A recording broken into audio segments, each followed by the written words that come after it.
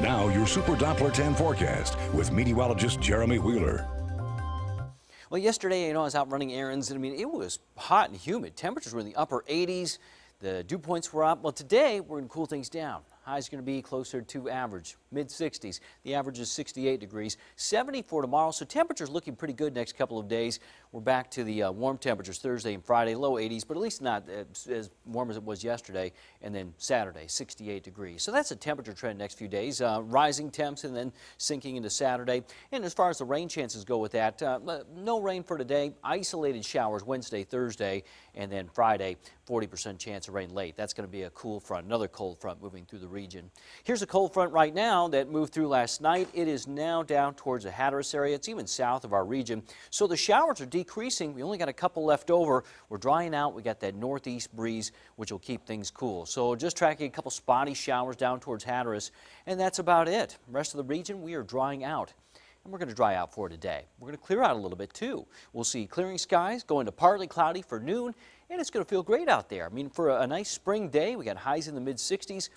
Beautiful weather out there at 3 p.m. A little bit of northeast breeze, but that's it. 6 o'clock, we got some good weather, partly cloudy. And then overnight, we are going to cloud up a little bit. So tomorrow, I'm calling for partly cloudy to mostly cloudy skies. Not too bad. There might be a few spotty showers out across the region, but again, very low chance. I've got isolated or 20%. Maybe by the time we get to tomorrow, I could drop it down to 10%. All right, so temperatures at the moment in the upper 50s in Newport News. We're in the upper 50s to low 60s basically throughout the whole region. A few mid-50s on the eastern shore, and there's a little patchy fog out there right now. Not too much of a problem in the metro, but a few inland locations we've seen some patchy fog, and it's gotten a little thick there.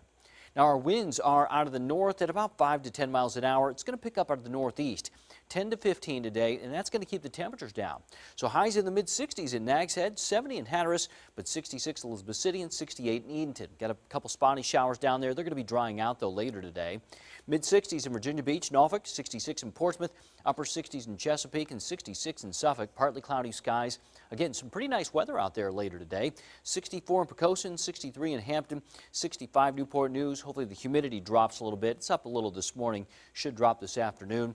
Low 60s on the eastern shore. Melfa 62, 64 in Gloucester. Again, northeast breezes. And on the water, you've got a northeast breeze there too, 10 to 20 knots. Seas 3 to 4 feet, and the bay is 2 to 3 feet. All right, so your 7-day forecast, you got highs in the mid-60s today, a little breezy. Tomorrow, 70, isolated shower possible, and then some low 80s Thursday and Friday. Looking pretty good, just a little warm, and then we'll cool things down Saturday. We're dry. Sunday and a Monday, we'll see some more showers and thunderstorms there. Temperatures in the 70s. So no cold air in sight, but today definitely quite a bit cooler.